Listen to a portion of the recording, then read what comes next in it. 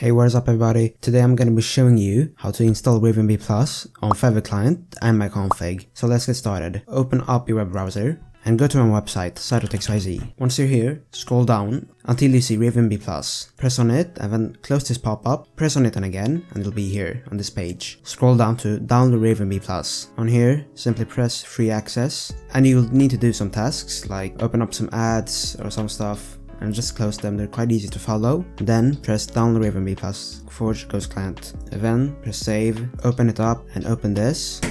Press next and skip all, then just press open. And right here, just press direct download and save it. Now open up Feather Launcher and go to mods. On here, you want to press add own mods. Then you want to take the better keystrokes mod, which is vape Plus actually, and enable it in Feather Launcher. Then you can open Minecraft 1.8.9. Once you're in a game, you need to press Alt Shift and you need to open up your Feather client settings. Press on Feather settings, go to general and scroll down. Go down until you see the HUD editor, press on it and choose another keybind. I'm gonna choose this button, the R bracket, then press R shift this time and you will have vape Plus.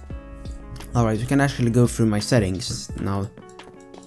So this is my autoclicker, it's at 11 to 15 CPS. Someone's shooting, let's move away.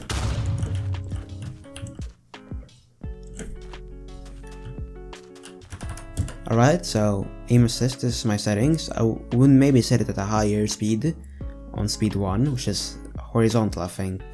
Then the layer remover, it should always be on, because it gives you better hit reg. And reach, I use 3.4 usually, but it's at 3.35 this time. Or it's at 3.35 this time. W tap, I like using W tap, but you don't need to.